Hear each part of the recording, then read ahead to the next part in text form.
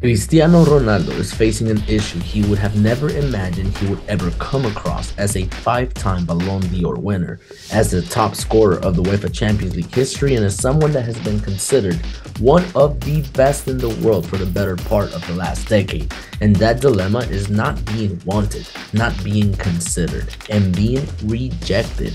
The market is narrowing for Cristiano Ronaldo after teams like Bayern Munich and Chelsea became new names to the list of clubs that ruled out a move for the Portuguese legend, as the Portuguese star continues to beg and plead for a move away from Old Trafford. For the second time in his career, Ronaldo wants out of the club who established his credentials on the world stage. This time, though, there doesn't seem to be a Real Madrid waiting with the wings to harness the talents of one of the most talented footballers of his generation. Ronaldo's homecoming to Manchester United a little under a year ago was supposed to represent the final piece of the puzzle at the club, which has struggled to step out of the considerable shadow of their former boss, Sir Alex Ferguson. His 24 goals in all competitions last season showed that even nearing 38 years of age, Ronaldo's goal-scoring instincts remain untouched and unaffected by age. But if this is the case, why is it that no team wants him at all?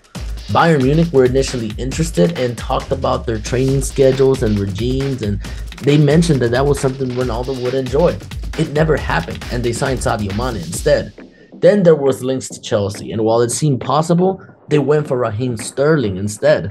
Then came the outlandish links to Saudi Arabian teams offering Ronaldo a 2-year, $250 million deal, which reportedly he turned down. So where else could he land?